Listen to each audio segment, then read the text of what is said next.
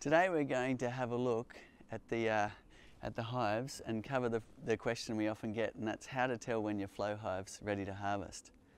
So let's take a look at some of these hives and have a look at the differences between the frames and have a look at some frames that are ready to harvest. We will actually harvest some honey, so stay tuned in for that. If I open the window here, then I can see the bees are actually filling up these cells really nicely. Now this was supered 18 days ago, so spring's come, this split. Okay, we might as well stop, eh? And start again? That was connected to the new Wi-Fi. Yeah. 2.4 or whatever. Should we finish and start again? Yeah. Oh no, we're back up. Okay, we're back up. Now this hive has been about 18 days since we supered it, and you can see them putting that beautiful nectar into the frames. If you come and have a look at the side window, now it's not always that fast, it just happens to be springtime here and the bees are really going for it, bringing in the nectar. So we're sort of matching up the side window and the end window to gauge what's going on inside the hive, and you can see the bees there doing their beautiful job and the nectar glistening in the cells of the flow frame. So you can see that that isn't ready to harvest because the bees haven't put their wax capping onto the frame yet. We'll go and have a look at what it looks like when the bees complete the cells, dry the honey out and put their wax capping back on. So if you come down this way, there's quite a few hives here at various different stages. So this one here, you can have a look. We did harvest some honey from this yesterday. We also harvested some honey from this week. So we've got a bit of a difference between them. This was the frame we harvested yesterday. And you can see here, there's not much honey in it at all, although they've already taken the capping off and started to fill this cell here with honey again, with nectar. So this frame here, in contrast, looks like it's quite full. You can see the capping. Now, if a frame looks like that, then it's ready to harvest. It's a pretty good gauge of what's happening on the end to what's happening in the middle. If we come around to the side window, just to get an idea of what it looks like here, you can see a lot of capped honey there. If you have a look, it's a little bit hard to see, there's lots of bees, but you can see instead of being all the open hexagons with the nectar glistening, it's wax that's been capped off like a sheet. It's called the capping. And that's when the bees have reduced that water content usually to below 20%, and that means that honey will keep so the bees can use it later, and also means it's ready for for us if we choose to harvest some. You can see a waggle dance going on there. Just center screen now. There's a bee.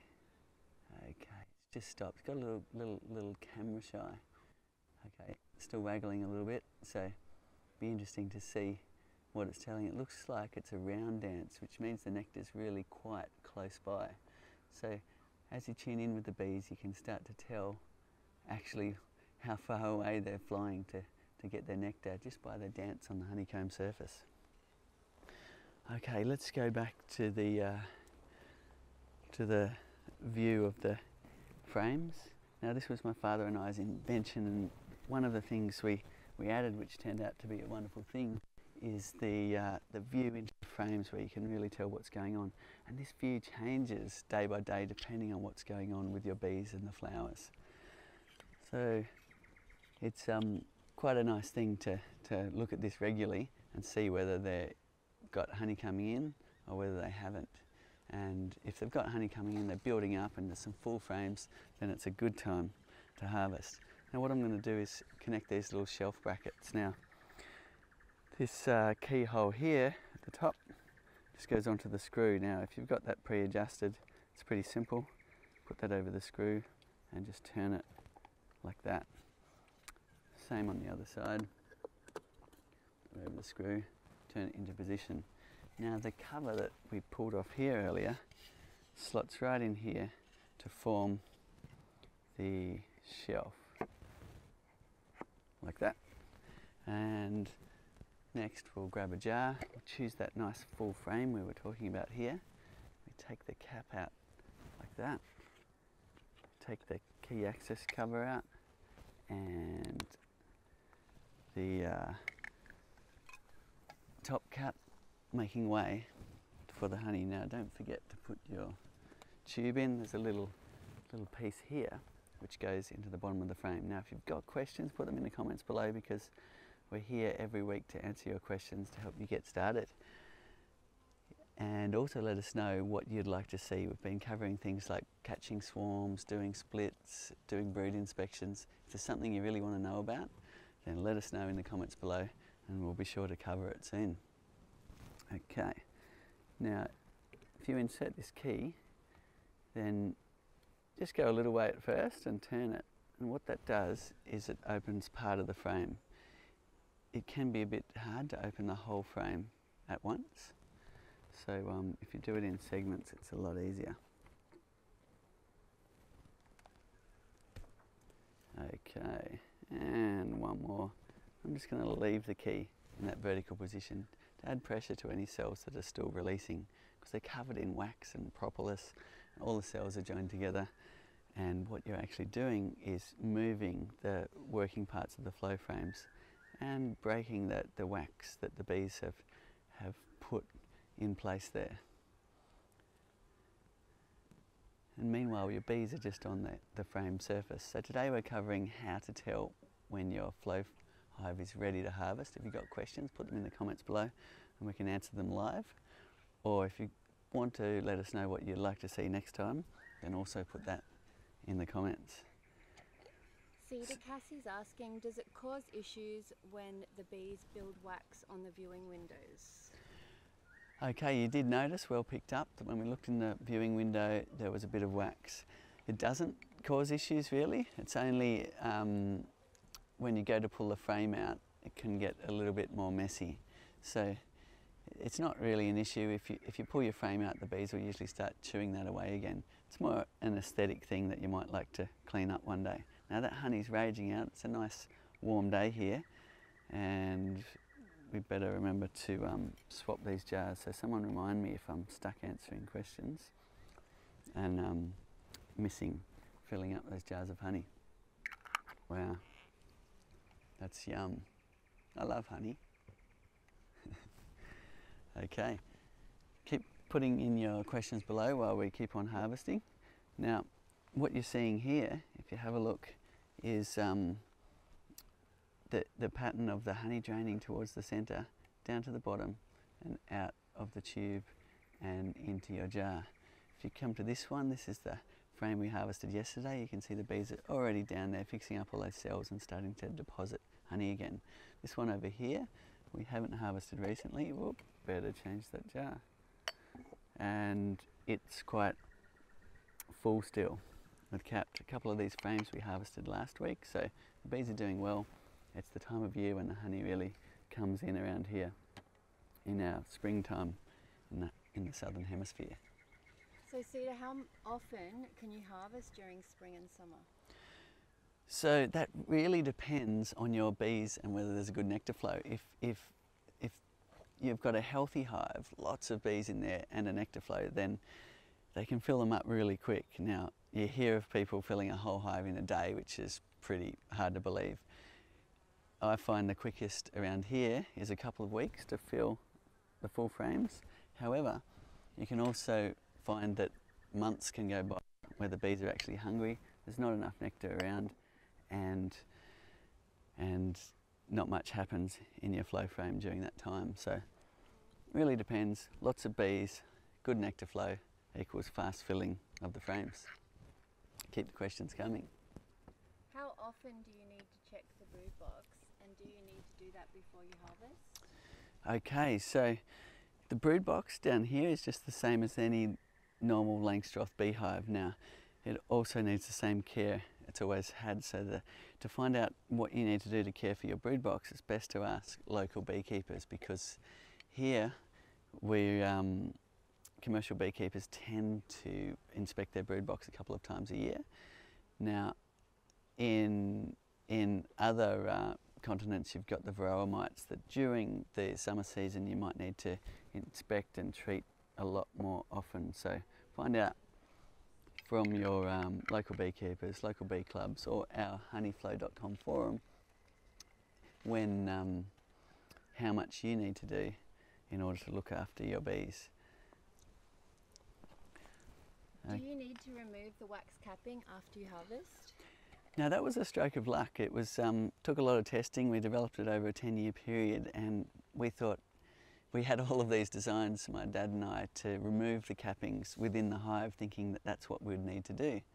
But we found that after we got a system happening where the honey could drain out from beneath the feet and leave the capping in place, that the bees just chewed it away, fixed up the cells, and the whole process started again.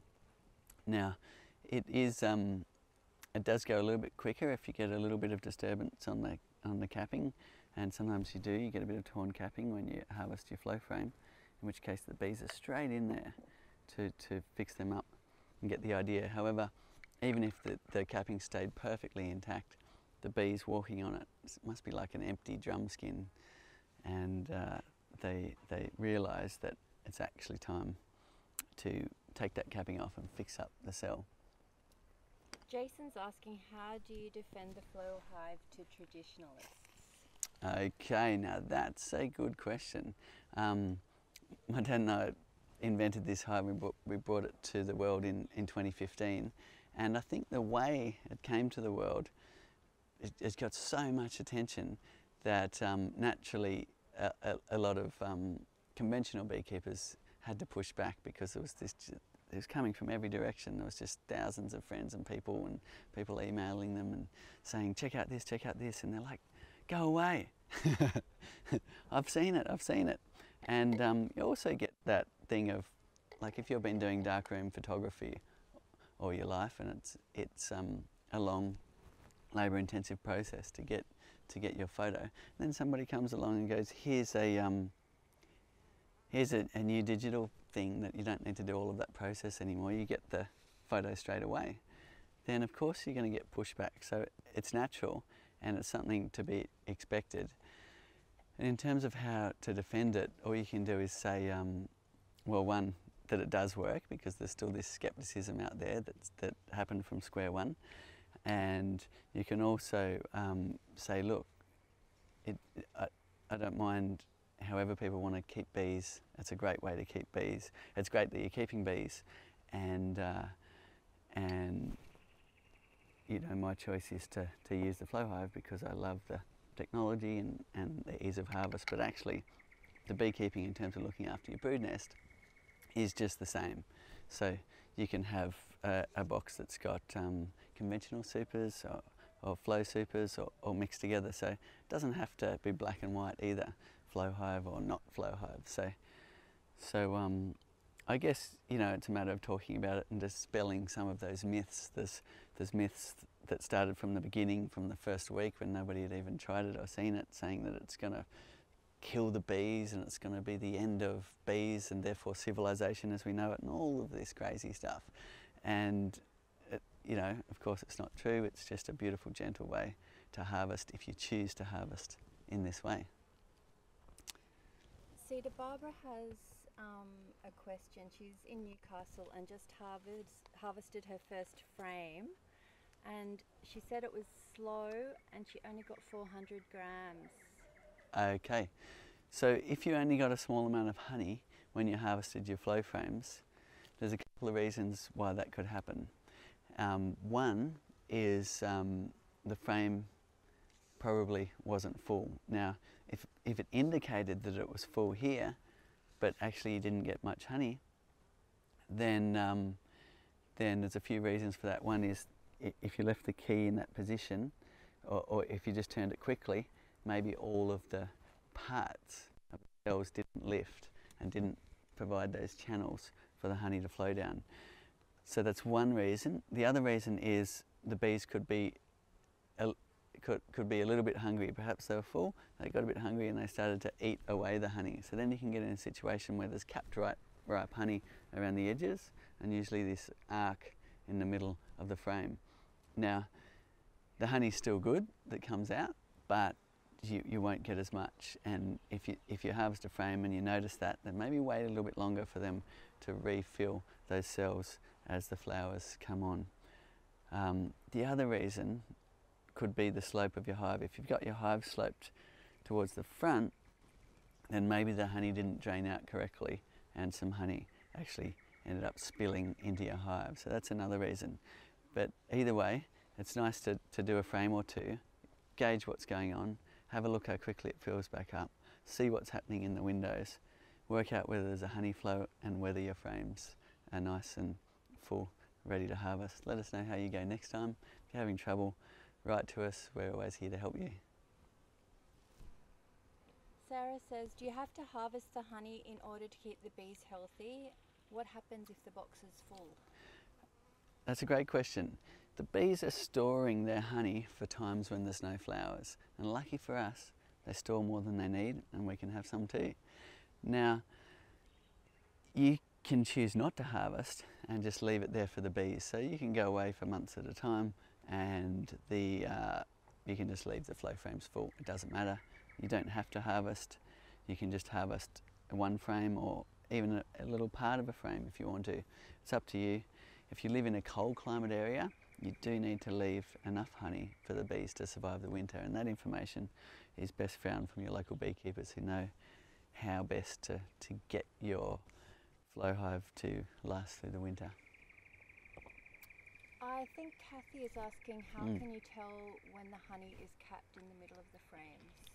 Okay, the only really sure way to tell whether it's capped in the middle is by opening up your hive and pulling a frame out.